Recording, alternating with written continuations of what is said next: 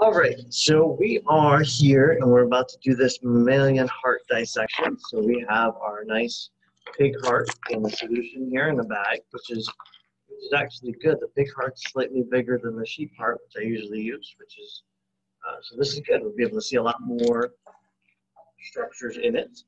And along with that, you have your mammalian heart sheet here, right, which has numbers 1 through 24, and it has a lot of the different parts that we're going to find. So tomorrow in class, after we do the dissection, we'll be going through a lot of this on PowerPoint slides. So a lot of this may not make a ton of sense to you while you're doing this, but it's really cool. It's my daughter Grace again. So what you need is your hearts. You need your dissection tools again. So I've got my gloves on, I've got scissors, my scalpel, my forceps, pointer, and all these things are going to come in really handy. What we're going to do is we're going to use a little tray here. Right? We've got this set up with our cloth down, or paper cloth down, and I have my phone. Before I start dissecting anything, I'll get my phone out and on so that I can take some pictures as we go through this. Okay. So first things first, you got to open the heart, right? So you want to cut open this bag. You want to make sure you're holding it upright because there is a little bit of liquid in here. So we want to make sure we're holding it upright. Just cut the top off, and we can pull the heart out while we keep the bag upright so that we don't lose any of the fluid. It's best to just throw the bag with the fluid away in the garbage.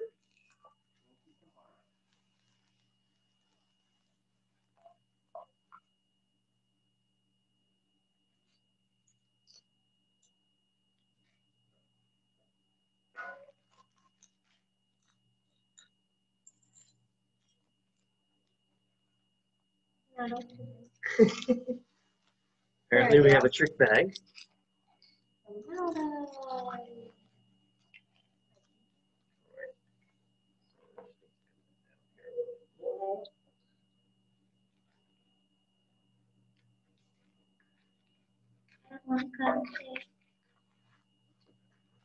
Not gonna hurt us. All right. Here is our heart.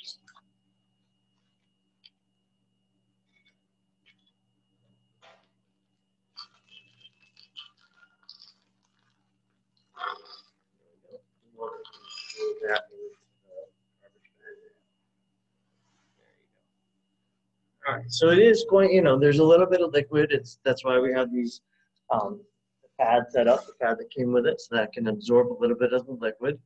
If you can see, here's your heart, right? It's pretty big. It's dripping a little bit. If we look at the heart, we can tell the front from the back, right? And what I'll do is I'll lay it down here and take a picture of it so that you can see it. So you didn't touch this yet, right? So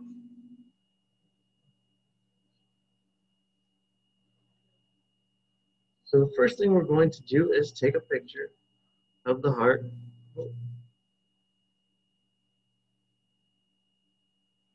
And that's the front of the heart. Now I can tell this is the front of the heart, this is the back of the heart. The way I can tell that is if you look at this, there is kind of a crease that goes right down here. It's called the interventricular septum. Big word. Interventricular just means it's between the two ventricles, right? And septum, a septum just separates two chambers. So I always think of the septum in your nose, separates your left and right nostrils. Right? So you have a septum in your heart that separates the two chambers, the two lower chambers of the heart. So this line separates those two chambers, which means that I can see that that's the left ventricle and that's the right ventricle. The heart would be just like this. Okay? So this is the right side, this is the left side. The left ventricle is always much bigger than the right. On top of the heart, the two top chambers, if you remember, are called atria, the right atrium and the left atrium. And right on top of the atria, on the outside of the heart, are these two things called auricles. Now, in your handout here on your sheet, number 4 says atrial appendage. Most books call that an auricle. Here's one auricle. It looks like a little wing. Okay, that would be this the right side. So this is your right auricle. And you have one on the left side. Got my finger under that one. That's the left auricle. Right? When you cut this heart, you want to cut this way. You want to separate the front from the back. You don't want to cut down the middle this way. Right? You want to cut this way. You want to separate the front from the back. And what that will allow you to do is see into the left and the right ventricles. And what you'll notice is that it's really cool. At the top of the heart, you have these different chambers, right? You have these different vessels, I should say. So some of these vessels are, one of them is your aorta, one of them is your pulmonary valve, or your pulmonary artery. And so you can actually stick a probe in some of those and see what chambers you end up in, right? So one of the things to do once we open up this heart is you can stick a chamber in some of the, or stick a probe into one of these vessels, and you can see what chamber you end up in, and that'll give you an idea as to what vessel you have. So I want to cut this heart again, front. I want to cut away the front from the back. It is kind of beefier than you might imagine. It's a little bit hard to cut through. Do you want to cut through it? Do you want me to? You want to cut through it? Okay. So it's I would go like this. So for those of you that are watching, I would cut like this all the way through it like that, because it's going to be kind of tough to cut through. So move it out of there for you. Mm-hmm.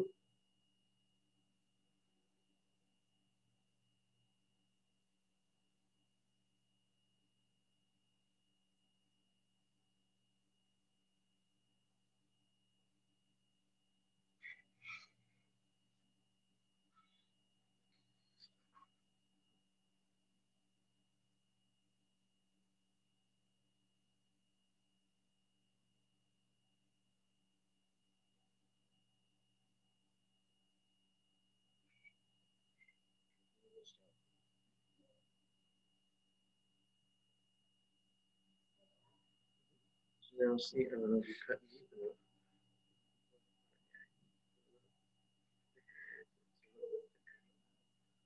So it'll take a little while to cut through it, but that's okay. Gotta go back to the other side. There you go.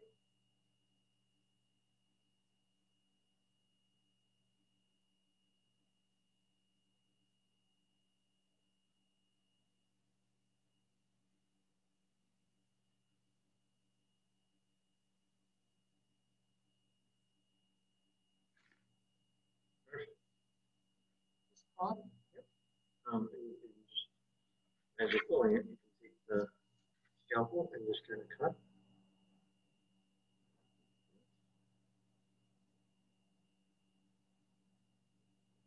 So I would start at the bottom of the heart, kind of the point of the heart, and then you're starting to pull it apart. You're cutting as you move up towards the top.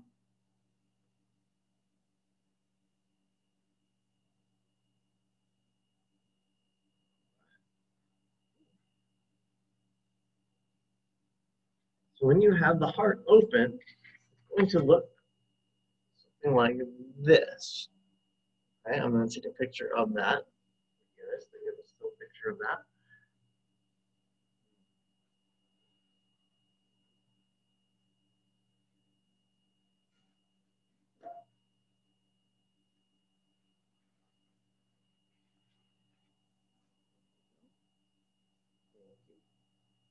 All right.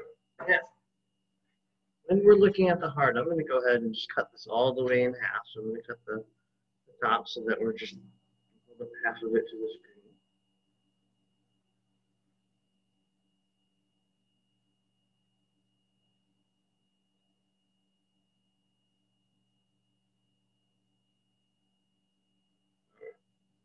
So when I'm looking at the heart, here's my heart, you can see that you have one really big chamber, okay, and you have one small chamber. This big chamber is the left ventricle. Small chamber is the right ventricle. The left ventricle is always much bigger than the right. The left ventricle is surrounded by a lot more muscle than the right. Okay, and the reason for that is very good. You think about what we learned a little bit at the end of class last week when I drew the heart. The left ventricle has to pump blood everywhere, head to toe, right? So it has to be really strong and have a lot of muscle around it. It's got to pump blood that goes all the way to your head and all the way to your toes. The right ventricle only has to pump blood to your lungs. Your lungs are right there on either side of your heart. So the right ventricle is really only surrounded by a little bit of muscle, whereas the left ventricle is surrounded by a lot of muscle. The right ventricle is always really small. So right now I'm holding up the heart. This is the right ventricle, this is the left ventricle. It gets confusing if you're holding the other half of the heart, because the left and the right ventricle are kind of on opposite sides of what you would expect. So don't worry about trying to figure out which side of the heart you're holding. Always, when you're looking at the heart cut open, always look for the bigger ventricle, that's always the left, and the smaller ventricle is always the right. Now, those are the ventricles. If you look above the ventricles, the chambers that you might be able to see are the atrium. And I can see in the left ventricle, right, here's the left ventricle. Above that is my left atrium. My left atrium going into my left ventricle, there's a valve. This structure here is the valve. That's called the left AV valve. And that is the bicuspid valve. So what happens when blood flows from the atrium down to the ventricle? This valve slaps shut, so that blood can't flow backwards. It can only keep going forward. You can see the valves. You can see what are called chordae tendineae, number 7. There are like little cords, they're called heartstrings. Right? There's little strings that are attached to the valve that are attached to the muscle of the ventricle. Those are to keep the valve from going backwards, right? So blood flows from the atrium down to the ventricle. The valve slaps shut, but those cords prevent the valve from going this way, right? They just keep the valve here because those cords are holding it nice and tight. We have those on both sides. On my heart, you have to see the other ones are on the other half of the heart because of the way that it got cut. It's really difficult to cut perfectly, but on the other half of the heart, you can see the heart valve for the right ventricle and the right atrium. And then, sure enough, you have your left ventricle. Leaving the left ventricle, blood is going to go into the aorta. Okay, and so if I leave the left ventricle, I am going into the aorta. I can actually put my probe into the aorta. Okay. And you can see this probe here going into the aorta. Right where the ventricle goes into the aorta, there's another valve that you see. That's the aortic valve. Okay, that's the aortic semilunar valve. That slaps shut once blood flows from the left ventricle into the aorta, so into here. That valve will slap shut. And you have, coming off of the aorta, you have a couple of branches. You have your brachiocephalic, your left common carotid, your left subclavian. So that is pretty much the heart. What else do we have? The heart itself, a lot of times you think of a heart. I probably should have mentioned this before I cut it open. The heart itself has a base and an apex. So when you think of the apex, you think of like a mountain top, right? As an apex, it's the top, the point of it. So the heart is just inverted, right? The apex is the point of the heart, but the heart is facing this way. So the apex is down here, and the base is up here. The base is the wide part up here. So base, apex, right? We've got here is, you can see the right auricle, right? On top of the right, because I know this is the right side of the heart. So I know that that's my right atrium. My right auricle is right above my right atrium. And I know that because the right chamber is much smaller than the left. So the other thing that I want you to do is to take your probe and to kind of go into some of the other parts of the heart, some of the other chambers. I can see that this particular vessel leads into the right ventricle. Let's see if I can get the probe back in there. Leads into the right ventricle. Yep. There. See where it's going in here. And the right ventricle, leaving the right ventricle, will be the pulmonary artery. So you can find the pulmonary artery that way. So what I'm encouraging you guys to do when you're doing this tomorrow, when we're on Zoom doing this together, is to take this blunt probe, right? This it's a wooden probe, and I take the back end of it, the end that's not pointy, and stick it down some of these vessels that you see and see what chamber of the heart you end up in, because that's going to inform you as to what vessels you're looking at. Now, into the right atrium, you'll see that there is actually there it is right there, the superior vena cava. Can't see it on that one. Right here. Superior vena cava goes into the right atrium, so you can see where that one is. So that's one of the bigger vessels of the heart as well. So I hope that you can watch this before we do the heart dissection tomorrow. We'll do the dissection together at 1 o'clock tomorrow, and then we will go over some of the heart. And when we're going over the heart, when we're going through the PowerPoints with the heart on it, you'll be able to say, oh, okay, that's cool. That's what this is, and that's what this other thing is, and I can see that, and I can understand that now.